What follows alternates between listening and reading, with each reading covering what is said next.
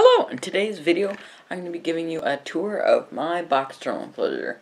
Since I did the last tour, a lot has happened. It's been probably like 4 or 5 months here. I'll pop a screenshot of it on the screen right now.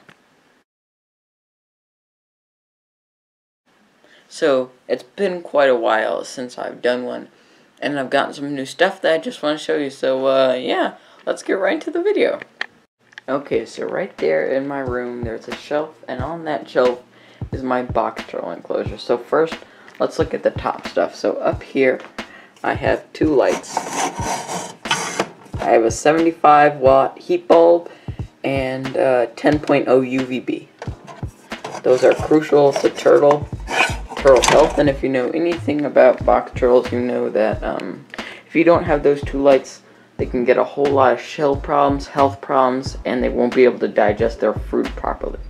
Also, I have some turtle statues right here. That's skeleturtle and that's sea turtle. Right here I have a picture of just a box turtle, and then behind that I have a bucket that I use for maintenance. Okay, so the actual enclosure itself, it's a 24 inch by 18 inch by 12 inch. Which makes, I think, a 29 gallon or 30 gallon tank. So it's not a 20 gallon. I just say that because it's easier than saying, you know, like 29. But, yeah, it's I think a 29 gallon Exoterra. You open it right here, there's a little latch, you open it up. And, right here, there's a plant. And then underneath that, there's a half log height. And that's where Leo is right now. I don't know if you can see her shell, but she's hiding in there right now. Right here, I have a food bowl.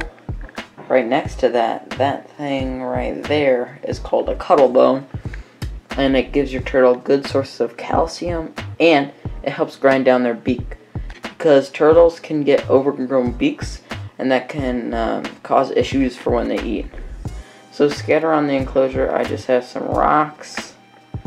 Those are help for grinding down their nails, because once again, box turtles' nails can get too long, and that can just, you know, make them have a harder time walking.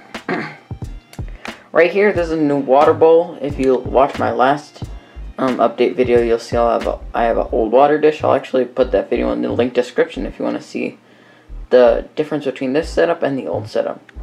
Right next to that, I have a piece of slate rock beneath the 2 basking bulbs.